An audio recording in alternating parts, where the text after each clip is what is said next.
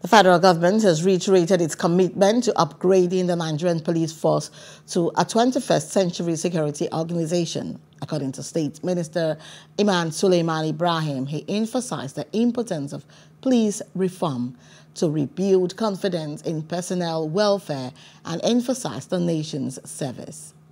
Mr. President has inaugurated a reforms committee, which I'm a member. So I've come here on behalf of my colleague and the ministry to show solidarity and also to make assessments so that we can be able to chart, a solid foundation forward to our men, women and officers of the Nigerian police force so that they can know that, to rebuild, trust and restore confidence of the citizens in the force, an actual reform. In the past, we've had reform papers that have never been implemented. So what you should expect with the Renewed Hope Police agenda is a reform that would actually be implemented so that we can be able to actualize our dream of having a police force of the 21st century.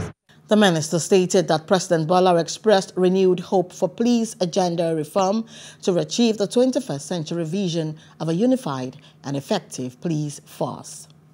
We need to make assessments so that we can chart, a solid foundation forward, a sustainable one, so that in the next 500 years we can build something that we can all be proud of. Our officers are doing so much with so little. I would like to applaud them, commend all the officers in the land for all they're doing.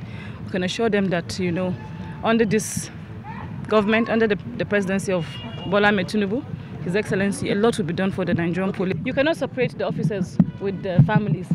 It's all one component. We'll see a lot of welfare reforms by the grace of God.